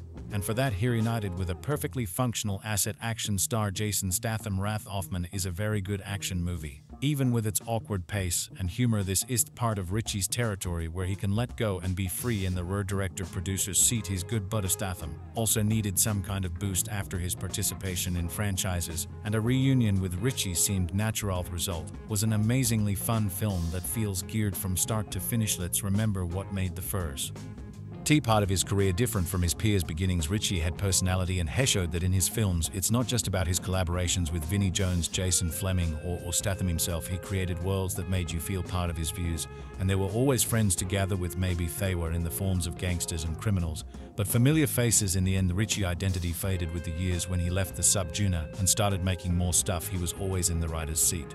But this didn't mean you felt you were watching a Ritchie joint. Wrath of Man 2 feels very much like a Ritchie film, packing action scenes and subtle character motivations that add up in the end. The film was criticized for not having enough character development, but that's exactly how Ritchie does things, and here it works. Additionally, Ritchie goes back to the gangster underworld, but not the way you'd expect. In Wrath of Man 2, Statham plays an amateur cash truck driver in law who one day stops a heist, just like Frank Martin, the dude from Transporter W. This means he's not who he says he is. That's clear from the beginning. Ritchie takes his time to reveal the truth about his character. Using a traditional editing, the director appeals to the personality of characters to hook the audience, calling forth moral roller coaster. The film proposes there are twists here and there, and they work. The important thing is Thigh's change of scenery feels like a hit for Ritchie, who doesn't depend anymore on cultural backdrops to put his characters in situations. This is new for his statement of trust and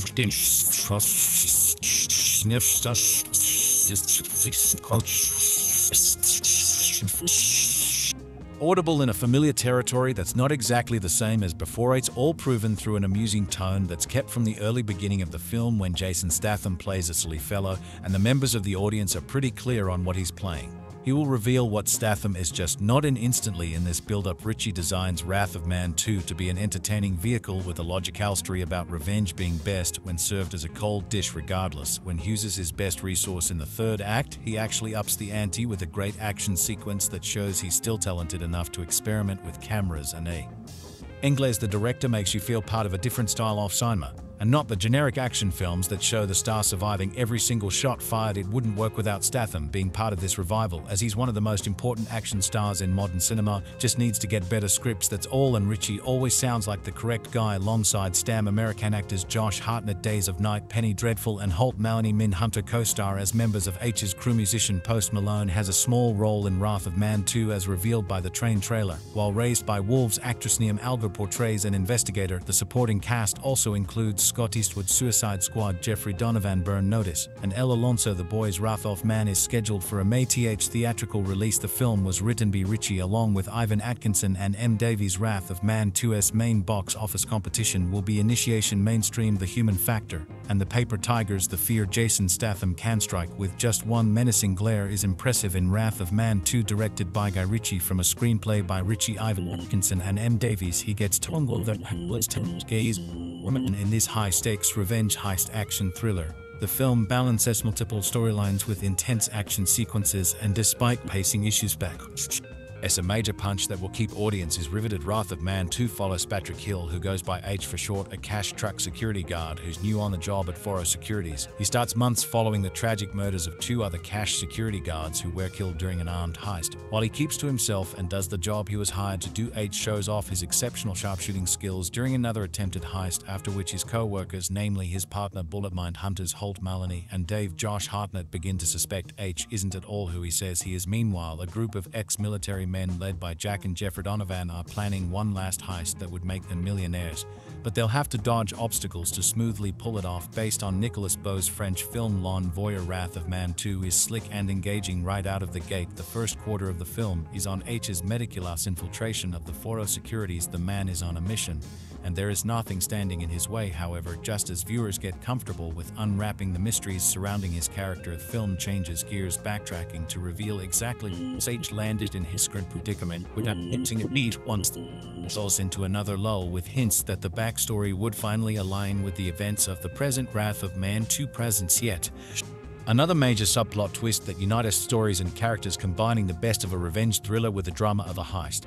The film never grows tiring, keeping the audience on their feet as Ritchie moves between one story and another. The tension is built through to slow burn, with the film offering enough swift action sequences to keep things interesting. This allows the story to simmer for a bit before it culminates in a ruthlessly dark and virulent final act. The antagonists in this situation are the ex-military men who are clearly good strategists, but frustratingly can't distinguish between Arabs and Afghans and have no qualms about killing civilians. Scott Eastwood, a typically memorable actor, is particularly at home in his role as Jan, the wild card off the bunch. Statham, meanwhile, pulls out all the stops, portraying H. He's controlled, all steely gazes and pursed lips, precise in his actions, but brief lightender when he needs to be. McCallany is charismatic, which makes it easy to like Bullet. For better or worse, the film hinges on the premise that all the men involved in the story are varying shades of terrible, and they truly are, and it works to the extent that it needs to, so long as viewers don't expect it to go any further than what Wrath of Man 2 did. Some time developing Jackson and High's men's side of the story,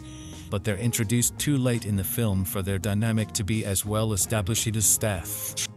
H. Where the film also falters is in its final stretch. There are pacing issues that hinder the seamless merging of storylines, which is especially glaring as the focus moves away from Stam's character for too long, somewhat clunkily attempting to bridge the gap made by his absence. All that said, Wrath of Man 2 has enough twists and turns to keep viewers interested in the story, and the action sequences, which can get incredibly brutal, are confidently filmed in daylight despite certain missteps, and a lull in the story right near the end. The exceptional editing by James Herbert brings everything together, as scenes of Jackson and his men preparing preparing for the final heist are intercut with that of the action happening in real time.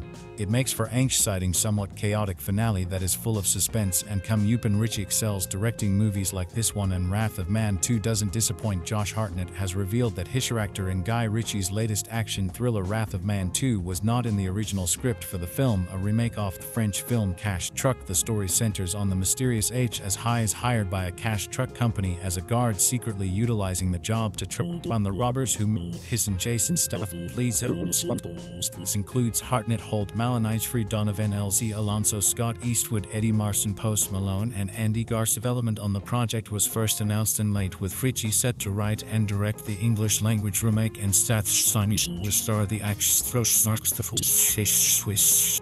And Statham and Ritchie going back to their debuts in the comedic crime thriller Lock, Stock, and Two Smoking Barrels, followed by Snatch and S Revolver. Much like a number of recent films, Wrath of Man 2 saw its theatrical release shifted a few times due to the ongoing COVID pandemic before finally settling on its May debut in the United States. In an interview with Signable, Hartnett revealed that his character of Boy Sweat Dave was not included in the original script, and his casting only came about after an actor who was set to play the role no longer was attached to the production. With Hartnett and his family living in England, Ritchie called him up with a part he wanted Hartnett to think about and consider, and they would make up as we go along. Being a big fan of Ritchie's film, Hartnett stepped up to the challenge creating his character on the fly during production, including an entire backstory in which he wanted to be an actor or soldier and failed at both, leading to his armored car job, and thought his little tutorial on how to improvise right on the spot proved to be a great collaborative effort. It's certainly not unheard of for a filmmaker and star to work together to help better flesh out a character or improvise ahead of production, or during it on a low-budget title. But the idea of it happening across an entire production can be pretty off-putting or nerve-wracking for the filmmakers and performers. But should a collaborative partnership form, as it sounds like the case was with Ritchie and Hartnett, it could result in some exciting things for fans and open doors for reunions in the future, with Ritchie already having a number of frequent collaborators under his belt and Hartnett partnering back up with him for the spy thriller Five Eyes. Fans could see a lot more of these great improvised efforts. Come between the two, as reviews have also proven Ritchie certainly is getting back into his groove of crowd-pleasing thrillers after dividing audiences and critics with his King Arthur and Aladdin adaptations before returning to the world of underground English crime in The Gentleman. Though some fans may be disappointed his next feature won't be the long-desired rock and roller sequel, the notion he's partnering with Statham again for back-to-back projects is certainly exciting. For now, fans can head to theaters and enjoy the latest pairing off the star and filmmaker with Wrath of Man 2 now in theaters. Guy Ritchie and Jason Statham have collaborated on some great movies, and some not so great ones. Ritchie is the Dorsetor who gave Statham his break in the film industry, and effectively he's the one who made him a movie star. Their collaboration began with the double whammy of crime comedies Lock, Stock, and Two Smoking Barrels and Snatch. The duo later paired up for another dark comedic gangster movie, Revolver, and after a lengthy hiatus from working together, they reunited for a couple of high-octane action thrillers, Wrath of Man 2 and Operation Fortune. Statham started his career on Britain's national div team and later worked as a model before Ritchie gave him his first acting gig. Since then, Statham has become one of Hollywood's go-to guys for gritty, tough-as-nails roles. Statham's various action movie franchises, including Transporter, Crank, The Expendables, The Meg, and Fast and Furious, might not have happened if Ritchie hadn't seen a star quality in him and cast him as Bacon in Lock, Stock, and Two Smoking Barrels. That movie reinvigorated the British crime film genre. But not all of Ritchie and Statham's movies have been so successful. Here are all their collaborations ranked from worst to best, with a % score on Rotten Tomatoes and a lackluster IMDb rating of. Revolver is one of the biggest critical failures of Guy Ritchie's career. However, while it's very far from being one of the best movies Ritchie has directed, it's actually not. The were in the movie, Jason Statham plays Jake Green, a gambler who seeks revenge against the mafia boss responsible for his 7-year stint in solitary confinement. And then gets drawn into a deadly game. This relatively simplistic premise spins out into a convoluted plot that gets impaired by its own overreaching ambition in combining Ritchie's usual wise-cracking mobsters with a Buddhist philosophy. Revolver becomes too muddled and incoherent for its own good. Ritchie's Revolver script, co-written with Lon, the professional director Luke Besson, doesn't use its clever narrative devices as organically as Lock, Stock, and Two Smoking Barrels or Snatch. It gets too complex to allow room for the action scenes and comic interplay that made those movies so much fun. Revolver star-studded cast including CH's legendary actors as Goodfellas star Ray Liotta, Kingsman's Mark Strong, and The Sopranos's pastor is let down by an overcomplicated plot and a confused philosophical message as its middling % Rotten Tomatoes score, and MDB rating would suggest Operation Fortuner's Dira is in a mind-blowing masterpiece that will change audience lives. But it's still well worth a watch. Jason Statham star is as Orson Fortune, a secret agent who reluctantly teams up with a famous movie star to save the world from a deadly new weapons technology. Operation Fortuner's Dira is an exciting action comedy with plenty of action and plenty of comedy, achieving the full potential of its quirky Bond goes to Hollywood premise without breaking any new ground. Operation Fortuner's Dira isn't as gritty as a lot of Guy Ritchie's movies. After a run-off visceral hard-hitting thrillers, this offbeat spy caper marked a refreshing change of pace for the actor-director. Statham carries the movie with effortless charisma, offering his own take on the Z archetype with Sean Connery's Sven-ness and Roger Moore's tongue-in-cheek sense of humor. Aubrey Plaza is hilarious as always as Fortune's tech-savvy sidekick, and Hugh Grant relishes the opportunity to ham it up as a larger-than-life villain, much like he did in Paddington 2. Guy Ritchie's Wrath of Man 2, an English-language remake of the French action A Convoy, was met with a similar lukewarm reception to Operation Fortuner's Dira, garnering a % approval score on Rotten Tomatoes and a rating on MDB. But it's a riveting action-packed thriller bolstered by inventive non-linear storytelling and a surprising twist. Wrath of Man 2, which is one of Jason Statham's best movies overall, starts off as pretty standard action fare. Statham plays the cold and enigmatic H who takes a job as a security guard on a cash truck and eviscerates various bands of robbers who attempt to steal his loot. At first, H just seems to be great at foiling heists, but Wrath of Man 2 becomes a lot more interesting and engaging when it dives into the mysterious anti-hero's backstory. In the second act, the movie opens with a string of explosive set pieces right out of the gate, then slows down significantly around the midpoint to fill in H's vengeful moment motivations. The action eventually comes back around, and the emotional context provided by the flashbacks ensures that the violence is more engaging this time around. Guy Ritchie's feature-length directorial debut Lock, Stock, and Two Smoking Barrels got his career off to a terrific start. Lock, Stock's darkly comedic crime saga kicks off with a mafia poker game that goes horribly wrong, after which a low-level crook in Wetford has just a week to pay a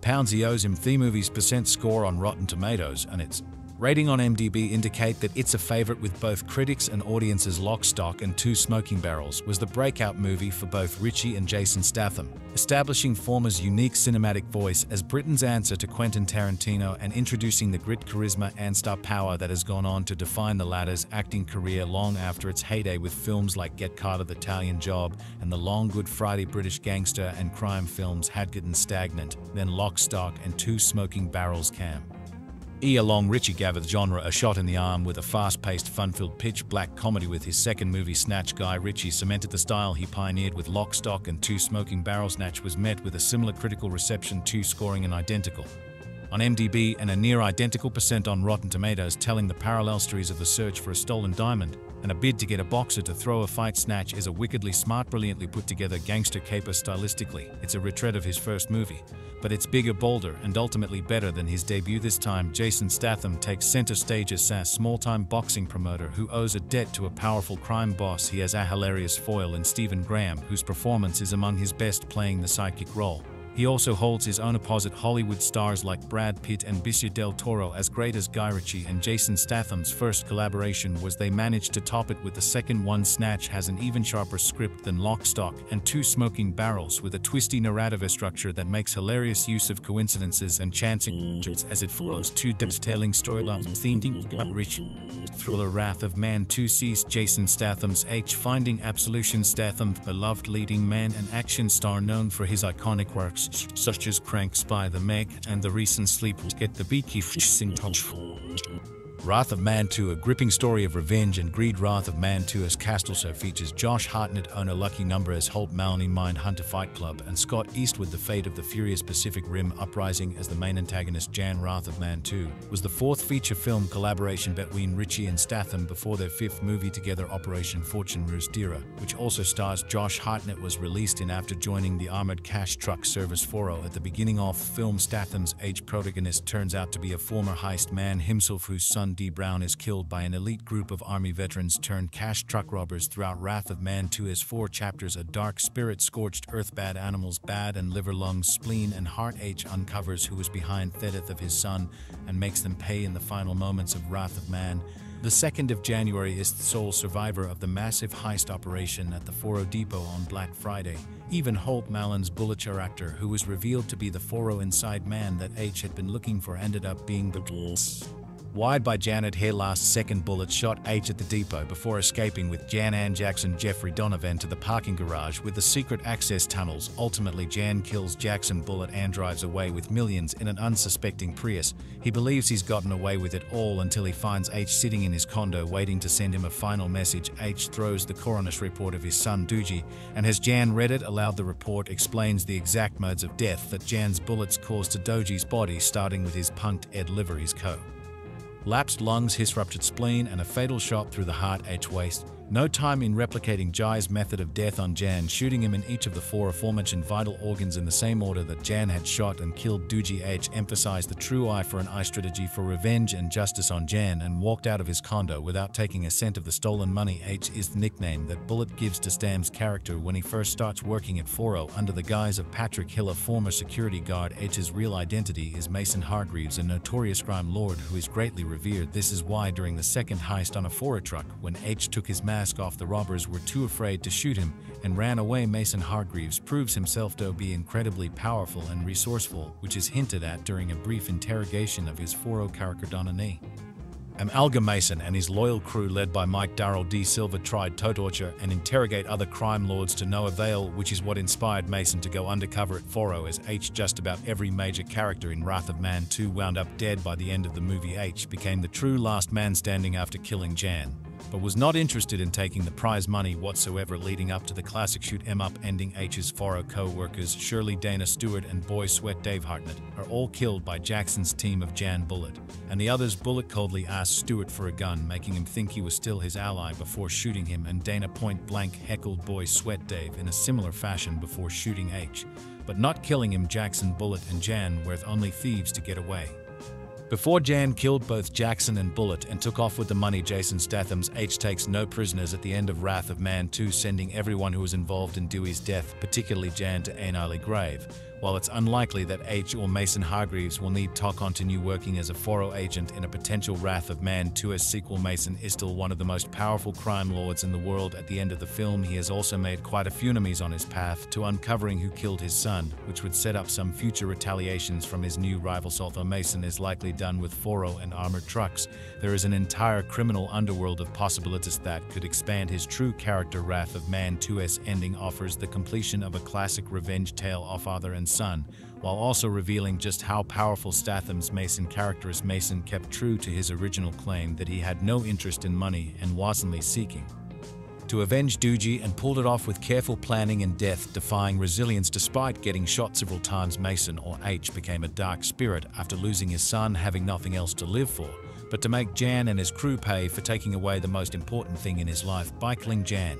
The same way that he killed Doogie, Mason is able to level the playing field as much as possible. Now that Mason's elaborate revenge plan is complete, it's unclear what exactly he will make of his life. His relationship with his ex-wife and mother of Doogie is irreparably strained, and Mason may have a hard time finding purpose or enjoyment in anything for the rest of his life. In a potential Wrath of Man 2, Mason would likely have to lose someone else who is close to him in order to fit in with the first movie's themes of revenge. It's possible that someone who is above Jackson or a close friend of Jan could come after Mason in a Wrath of Man 2 sequel, and all the criminals he disrupted in the first movie could be coming back with a vengeance of their own. Guy Ritchie's upcoming action thriller In the Grey, which saw its trailer released at Cinnamon in April, will feature Edwo actors who appear to be potential replacements for Jason Statham as Ritchie's go-to action star. Most of Guy Ritchie's best movies fall within the action, crime, or thriller suburbs, and as a result, Ritchie has worked with some of the top action stars in Hollywood. One such actor is Jason Statham, who has starred in 5 Guy Ritchie films in his career,